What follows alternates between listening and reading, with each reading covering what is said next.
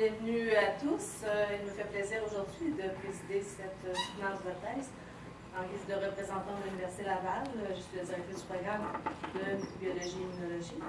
Donc, Madame Prenitha a présenté une thèse à l'Université Laval et les membres du jury ici présents l'ont évaluée. Donc, nous avons le plaisir d'accueillir Madame Mercy de l'Université de Montréal. Bonjour. Monsieur Steve Lacroix de l'Université Laval, bonjour. Monsieur Foisé-Auchet de l'Université Laval aussi, et le directeur de recherche, Monsieur Manu Ravagati, bonjour. Donc, Madame Lois, je vous prie de nous faire une brève présentation de votre travail de recherche et par la suite, je passerai la parole au membre du jury pour une période de questions. All right, thank you so much for the kind introduction, Dr. Gilbert, and I want to thank everyone, all the jury members, and my family from Canada, Shul family, everybody that represent me. Thank you for being here, and so let's get started. So the title of my project is Understanding Progressive CNS Autoimmunity using Transgenic Mouse Models. So this is my talk outline, so I'll be taking you through some introductions that are necessary to understand my project, and I'll be talking about some challenges that are in the field and the ones that I'm going to address, followed by hypotheses, objectives, and results of two of my projects, and general conclusions and perspectives. So let's get started with the introduction. I work on a disease called multiple sclerosis. So MS is a chronic neurodegenerative disease of the central nervous system, which is composed of brain and spinal cord. So in MS, the myelin sheath, as you can see here, which is the protective covering around the axon, the nerve fiber, is destroyed. So this results in neurological disability. Canada has one of the highest rates of MS incidences in the world. As you can see here, over 100,000 people in Canada are affected with MS, and this makes the disease very important for us to study in Canada. The etiology of MS suggested several factors, such as Epstein-Barr virus infection, smoking, vitamin D, and sex hormones are linked to MS susceptibility. And the ones that I'm interested in is sex bias in MS. So as you can see in the slide here, women have higher disease incidence compared to men, while the disease burden is higher in men compared to women. MS is classified into 4 subtypes, and the first one I'm going to discuss is primary progressive MS, where you can see there's an increase in disability. This is observed in about 10% of the MS population. And the second one is progressive relapsing, where we can see that there is increased increased disability with each attack. And the third one is relapse-remitting MS, where you can see there are repeated periods of attack followed by a period of recovery, which is observed in about 85% of MS population. And the fourth one is usually followed by 30 to 60% of relapse-remitting patients, and they show increase in disability. While we have medications or treatments for the relapse-remitting disease course, we don't have much help available for the secondary progressive disease course. So let's look at some of the MS pathology. So MS pathology consists of the appearance of lesions or the white spots that you can see in an MRI image taken in the brain of an MS patient. And this is accompanied by inflammation, which is caused by the perivascular infiltration or the CNS infiltration of activated immune cells, and demyelination, reactive gliosis, and also axonal loss. And the two key important cells that I am interested in my study are T cells and B cells. So T cells express a T cell receptor, which is composed of alpha and beta chains, and they have an antigen binding site to recognize the antigen. They are further classified into CD4 or CD8 T cells based on the expression of a co-receptor on their surface. These are further classified into many different subgroups, but the ones that I am interested in my study are the type 1 and type 17. As you can see here, the Th1 and Tc1 cells are generated in the presence of IL-12, and they produce the cytokines IL gamma, TNF, IL-2, and GM-CSF. And the Th17 or the Tc17 are generated in the presence of IL-6 and TGF-beta, and they produce the cytokines IL-17, IL-6, TNF, and GM-CSF.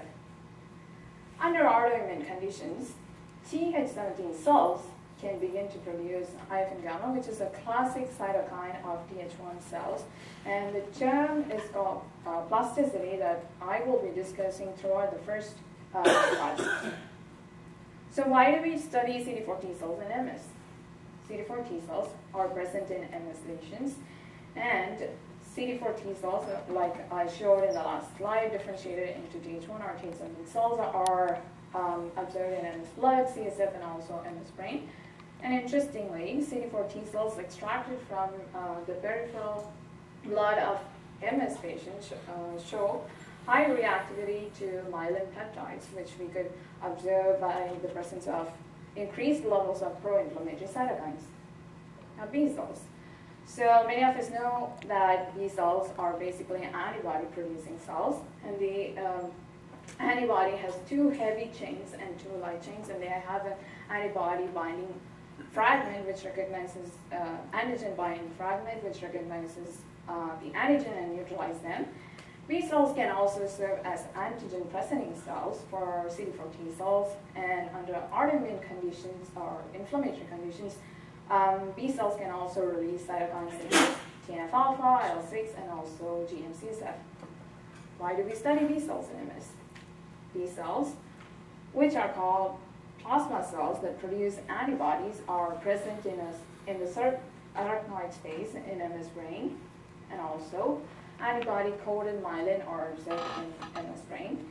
Interestingly, B cells from the CSF are able to produce and release IgG antibody, which makes the oligoclonal banding, and this serves as an important indicator, and it's useful for the diagnosis of MS. So now we are moving on to the challenges part. So what are the challenges that we have in the field? There are limited treatments available for progressive MS. This is the latest review that I got about the treatments from this year by Tintor. And as you can see here, there are so many options available for treating relapse-remitting MS. However, there are limited options for treating when a patient progresses to a progressive disease course. And the ones that I want to draw your attention is this one and this, which act against T cells and B cells. And the second challenge is, as I mentioned earlier, there is a difference between men and women in the disease incidence and also disease burden. So the sex bias in modulating T cell responses in MS is not clearly recapitulated. And the third one is we have limited models to study chronic phase of MS. In order to study these challenges, we can use a tool or a mouse model called experimental autoimmune encephalomyelitis, or EAE, and this model recapitulates inflammation, demyelination, axonal loss, and also gliosis of MS. And EAE can be induced by two ways. For example, we can induce EAE by active immunization with a myelin peptide, and here I mentioned MAC3555, which is myelin oligodendrocyte glycoprotein 35 to 55, which I'll be using through the rest of my talk. And EAE can also be induced by transferring adoptively myelin-specific T cells. So around the world, there are many teams that study and use SJL mice and also B6 in order to study EAE. SJL mice on immunization with PLP peptide results in a relapse-remitting disease course, and B6 mice upon immunization with MAC3555 induces two forms of disease course based on their dosage.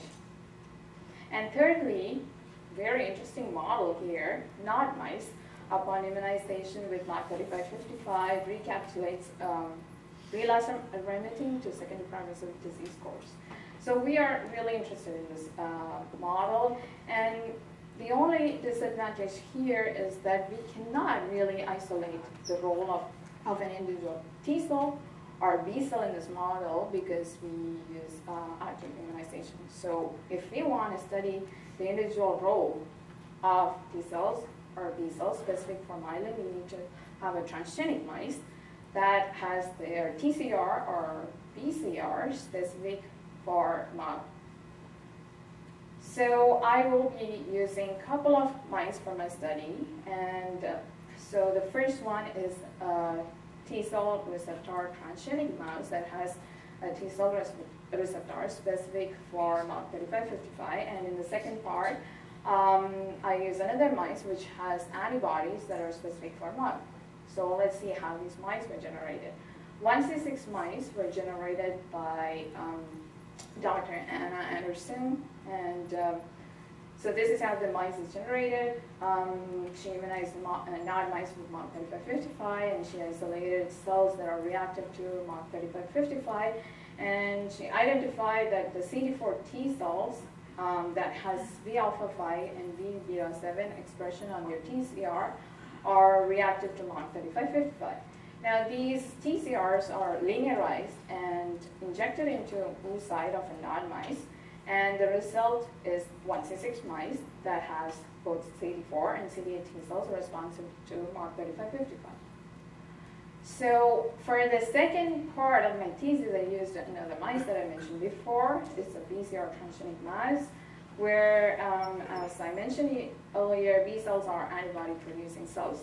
So in order to generate a mouse with the antibodies that are specific for MOG, they linearize IgH chain, a genome that is specific for MOG, and then it is incorporated into the embryonic stem cells, and these stem cells, embryonic stem cells that are positive for IgH MOG, are implanted into the blastocyst of a B6 mice, and this gets reimplanted into the pseudomother, and the progeny has antibodies that are specific for MOG.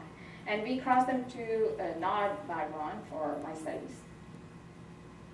So let me remind you the challenges, again, that there are limited models to study chronic phase of MS, and also sex bias and modulating T cell in MS is not clearly encapsulated.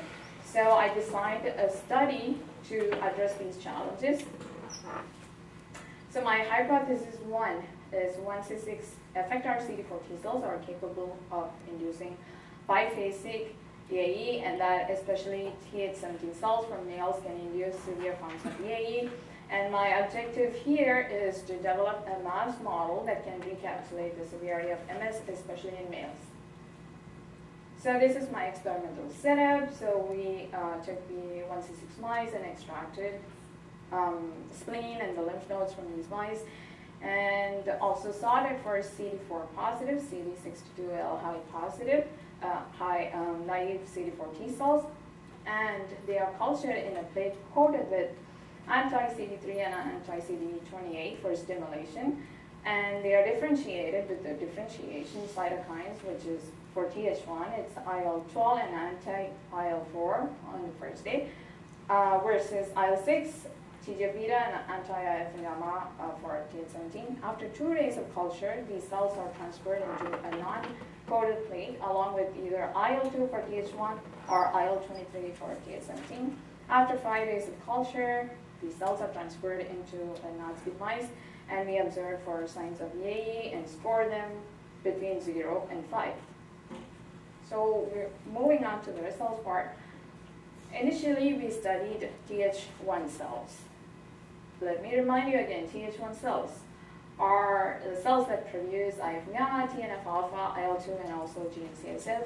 And several studies were done on Th1 cells before, and it was thought that it's the Th1 cells that are very important in the immunopathogenesis of MS. So we considered looking at Th1 cells, and this is our culture setup like I mentioned before. We cultured male versus female T cells, and we injected female Th1 cells to female not skid or male Th1 cells to male not skid. And this is the result that we got, that male Th1 cells induced EAE of greater severity than females. And this is an interesting data, but the story did not stop there. So we moved on to study another type of cell that's called Th17 cell. Th17 cell, in the last 20 years, many people have studied their importance, and they are highly pathogenic cells, especially under autoimmune conditions. So Th17 cells, as I mentioned before, they release IL-17, IL-6, TNF-alpha, and also GM-CSF.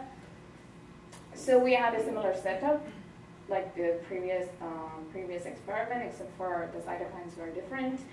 And we found a surprising result here, and it's female Th17 cells induce a relapse-remitting disease course, while the male cells, interestingly, they induced two forms of disease course. One that is rapid, as you can see here, is very severe and attained the endpoint very early, so we call them rapid, and the other one, which is less severe, and it attained the endpoint at day 70. This is really promising because as many of you know who has a background in MS, not all the men develop a progressive disease. There are some that develop relapse-remitting MS. So this is really interesting for us. So we wanted to ask the next question, if the male Th17s are the ones that are responsible for inducing such a severe disease. So we did a very critical study in which we took the male Th17 cells, injected them into either male or female non-skid mice, or we took the female Th17 cells, injected them into male or female non-skid mice, which is a sex mismatch study. And what we found is that, as you can see here in these two graphs, male cells, irrespective of the sex of the recipient mice, they induce male Th17 cells, induce severe EAE compared to the female Th17 cells. So we wanted to look at different time points. What are the Th17 cells doing in inducing this EAE in the recipient mice? And I sacrificed the mice at 3 different time points. So let's look at what's happening at the onset. So we wanted to look at the CNS damage first of all. So we looked at the brain, we looked at the optic nerve and spinal cord, and due to the interest of time, I'm going to show the optic nerve and spinal cord. And as you can see here, Th17 male cells infiltrated into the optic nerve and caused demyelination and also axonal loss, while the female cells did not. And in the spinal cord, male cells again produce more inflammatory foci per section compared to the female Th17 cells. Then we wanted to look at the periphery, what are the Th17 cells doing in the periphery, because we know some drugs like fingolimod, they block the aggression of the CD4 T cell out of the lymph nodes so that they are not permitted into the peripheral blood or into the CNS. So we wanted to look at the periphery. And again, I want to remind the fact that Th17 cells could switch their production towards IFN gamma, and that's why we looked at both IFN gamma and also IL-17. And here, as you can see, male Th17 cells produced a higher levels of IFN gamma. So this suggests that male Th17 cells are highly inflammatory with the production of higher levels of IFN gamma at onset. And because we saw that, we wanted to look at them at the second time point, which is the first relapse. Again, here, we can see that male Th17 cells produced a higher levels of IFN gamma, while there was very little amount of IL-17 in both the cases. Third time point is the end point, very crucial, and this is where all the differences are coming from. So we looked at the end point, and the CNS especially, and we found that especially in the rapid group, as you can see here, there is a higher production of IF and gamma compared to even the female group or even male day 17. So this suggests that our Th17 cells that induce the severe disease has undergone a phenotypic plasticity, and this is associated with the rapid disease. So as a next step, we were so curious about what are the genetic signature that's happening in these cells that are really making them transition from an IL-17 producer to an IF and gamma producer.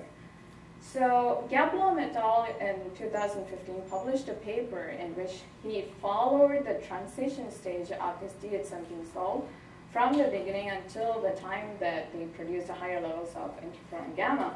And he mentioned that there are three transient states. And the first one is pre-Th1-like, and as you can see, these are the signature gene transcripts that he observed. Second is Th1, Th17-like effector, and these are the gene transcript.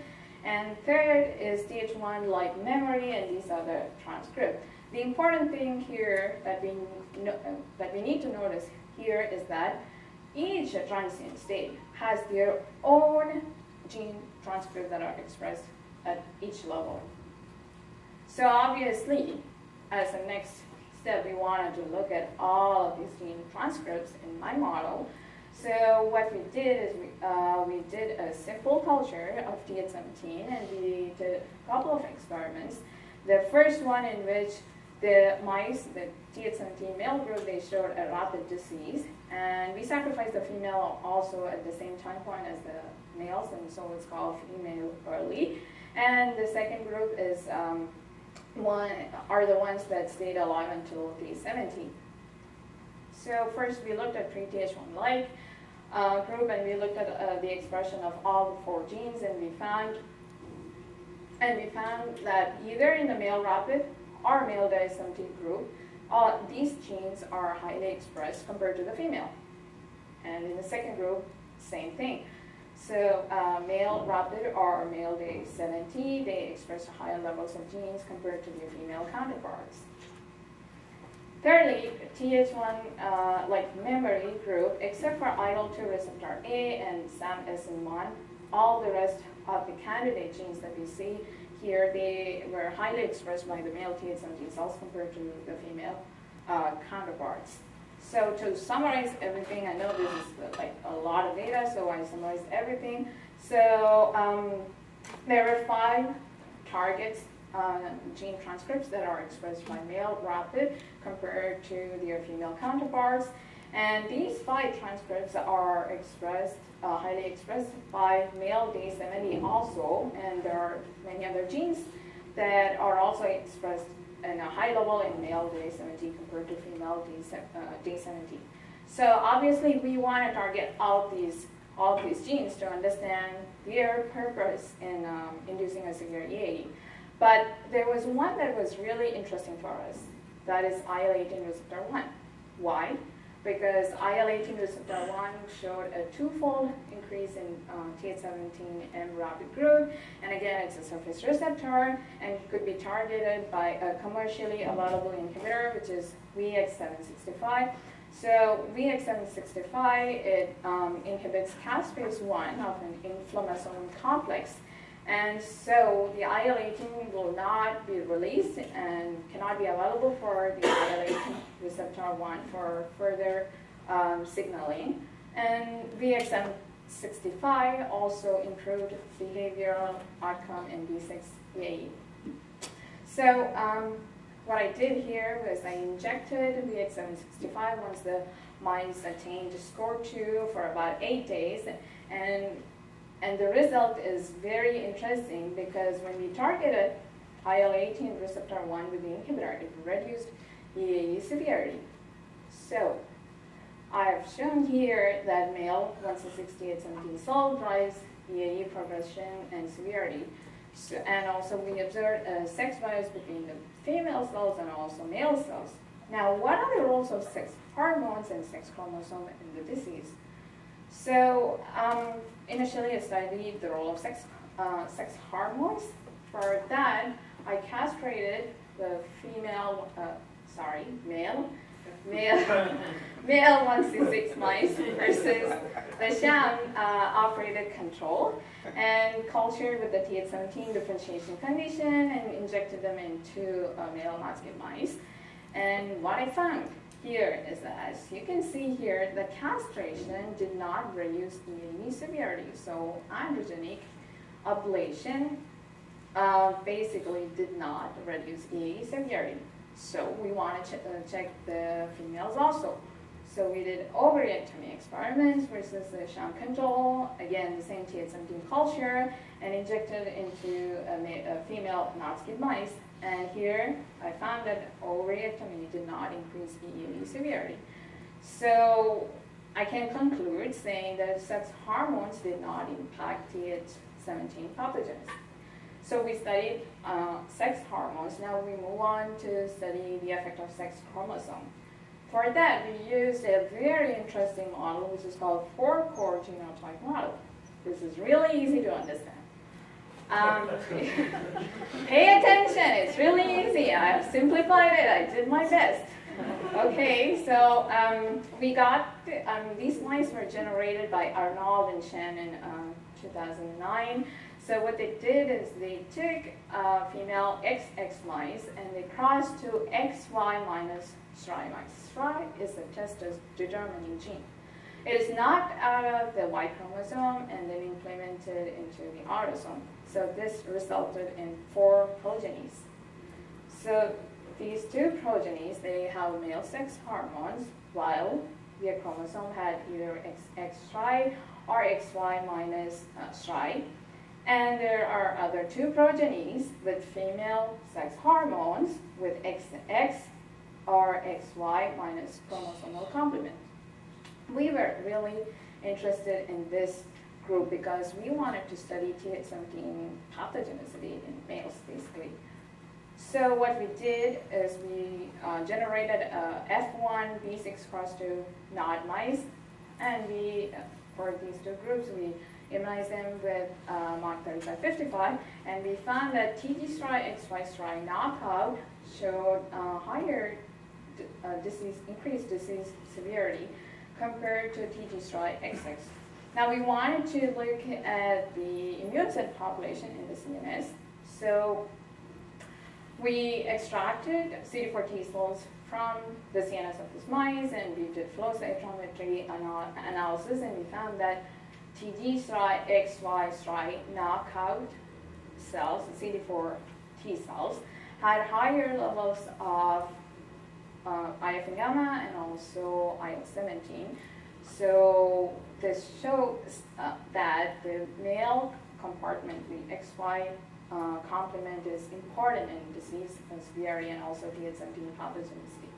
So as the next step, we crossed these lines to 1C6, and we did a simple study. We generated the culture like I showed before, and interestingly, we found that TH17, TG, STRI, XY, STRI, knockout, which are in the red, they showed increased EAE severity. So as a next step, we wanted to study what are the genetic components or gene signatures behind this chromosome. So we looked at X-linked genes to understand if they can repress TH17 pathogenicity. So as many of us know that females have 2 X chromosomes and males have 1 X chromosome, and during embryogenesis one of them gets inactivated. So the process is called second copy silencing or X chromosome inactivation. But this is not 100% perfect. About 30% of the genes can escape the silencing process. So what we did is we collaborated with Dr. Arnaud Duan, who did bioinformatics analysis for us. And we used the publicly available RNA-seq data sets. And from the TH17 cells that are present in the CNS, or in the lymph node, or in the spleen of a B6A mice. And the cells that are in the CNS are considered to be pathogenic, and in the lymph node are considered to be non-pathogenic. And we consider the genes that are less expressed the Th17 cells in the CNS, and we compared them to a set of genes that escaped the second copy silencing.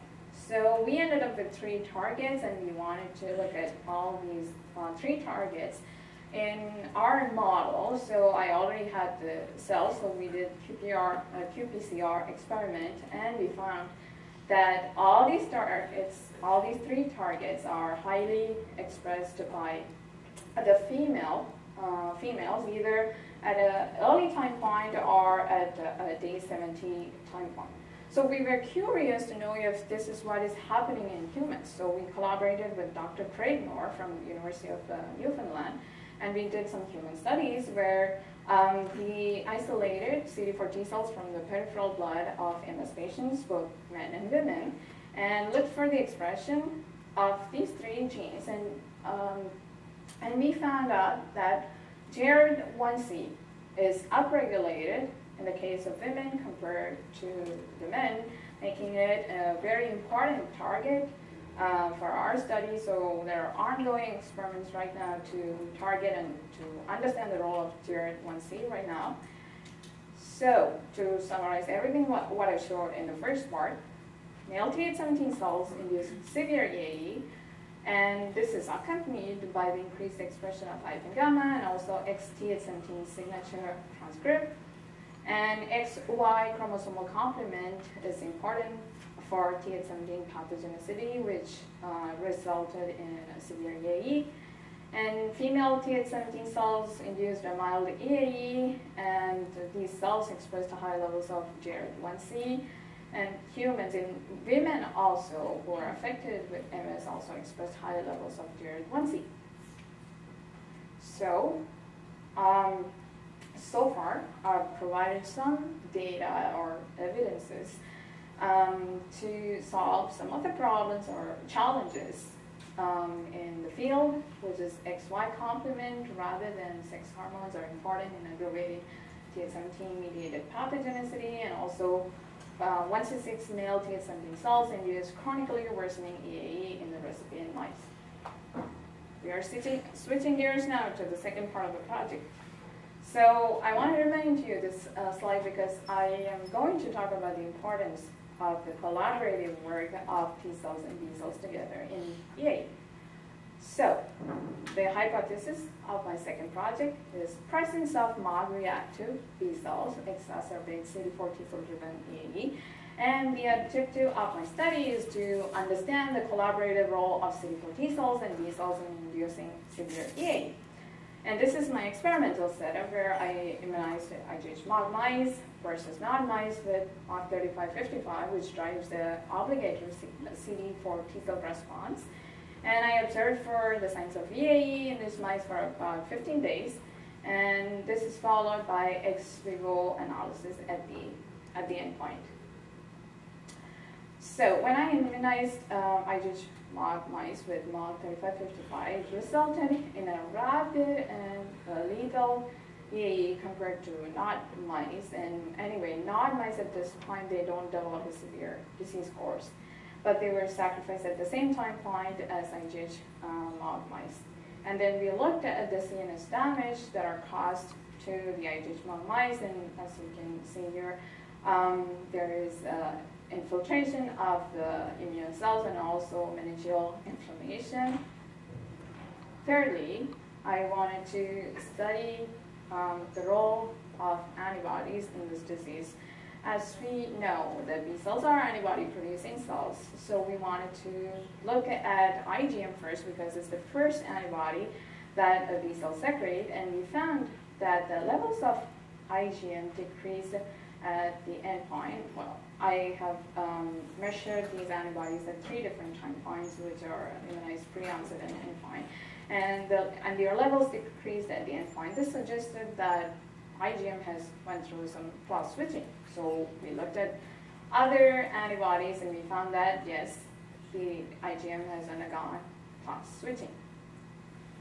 And then we wanted to look at the immune cell infiltration in the CNS, which are associated with EAE severity. And so to begin with, we looked at spleen and the periphery. And the important thing that we need to note here is even though IgH mod is a B-cell specific mice, there was no difference between the NOD and also IgH mod in the disease, while all the other cells, like the CD4, CD8, the dendritic cells, and neutrophils are higher in the case of IgH mod. Then we looked at CNS and what are these cells doing in the CNS that makes them so sick with severe EAE. And we found again there is no difference in the B cells, but there is a difference in CD4 T cells, CD8 T cells, dendritic cells, and also neutrophils, because we immunized the mice with MOG-3555, and obviously it drives a class 2 response. So we were curious more about the CD4 T cells. So we looked intensely into CD4 T cells, and we found that the CD4 T cells that infiltrated into the CNS of these mice produced high levels of IL-17 and also GM-CSF. So this suggests that they have a Th17 phenotype in the CNS. Then as the next step, we wanted to know if these B cells present in the IgH mod mice can be better antigen-presenting cells.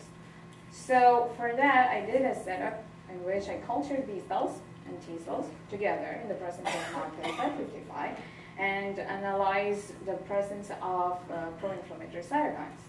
So what we can see here, this is a data from a 10 microgram MOG-3555 stimulation. And as you can see here in red, the IgH mod mice induced, IgH mod B cells induced CD4 T cells to produce higher levels of pro-inflammatory cytokines.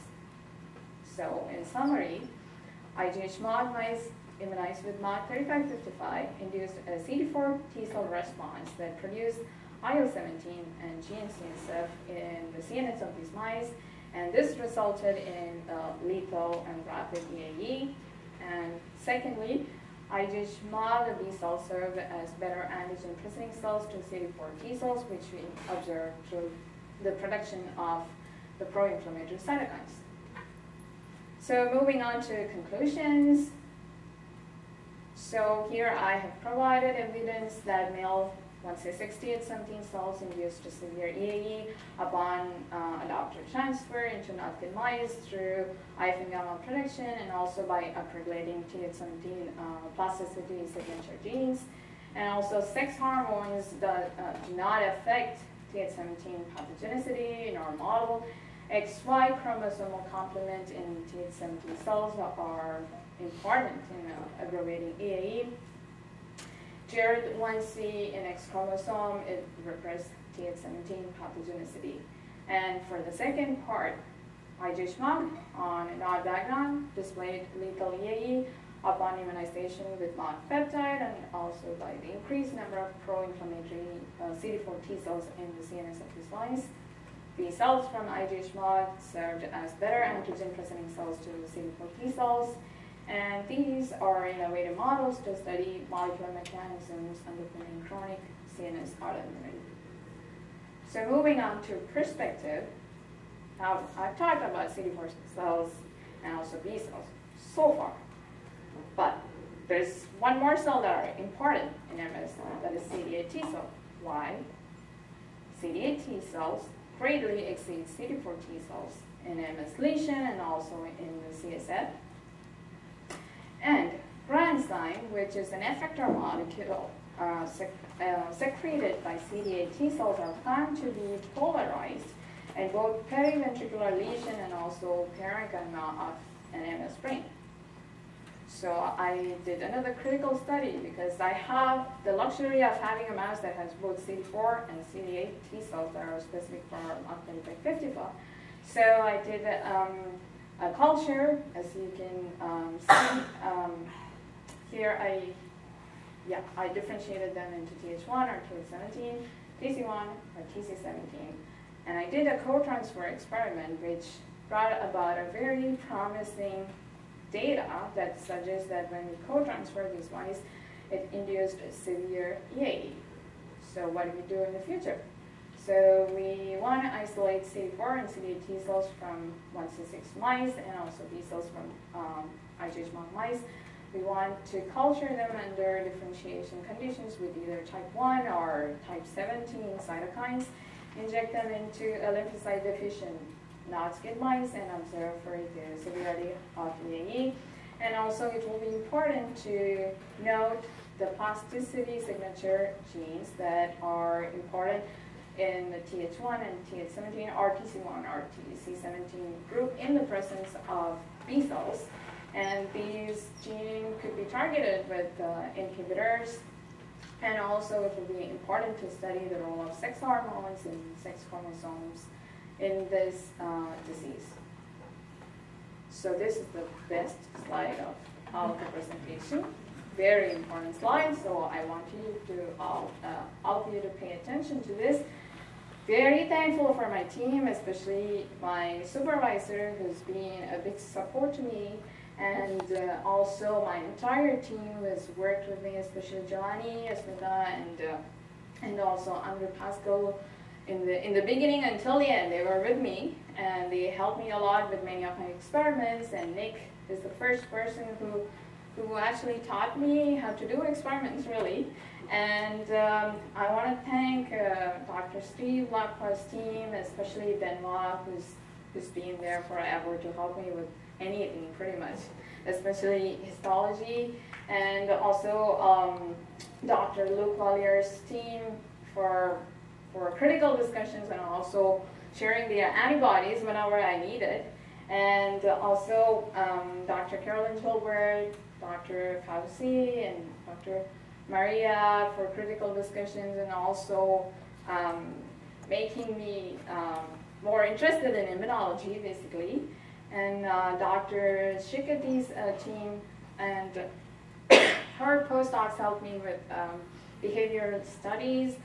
Dr. Arnaud Duwat's team for bioinformatics analysis, Dr. David Goslin's team, and Dr. Serge Rivet's team for critical discussion. And very important, laboratory of cytometry, Alex Brunet is here, and very thankful that he helped me with all my experiments in the last 6 years. I don't know what I would have done without this platform and his help. And I'm sorry? So do I. Yeah, it's shared opinion. Thank you, Alex. And all the people in animal facility, especially Karine and Kim, worked in the protocol room. Rene and Andre Brisson, they worked on my colonies, and Dr. Anna Anderson, Dr. Vijay Kuchro, and Dr. Verkely for giving us the transgenic mice, Dr. Hans Lossman for histology, and Dr. Craig Moore and his team for human studies. And so thankful to all the funding organizations without which I would not have done any of the experiments. I'm personally funded by MS Society of Canada. And thank you for your attention.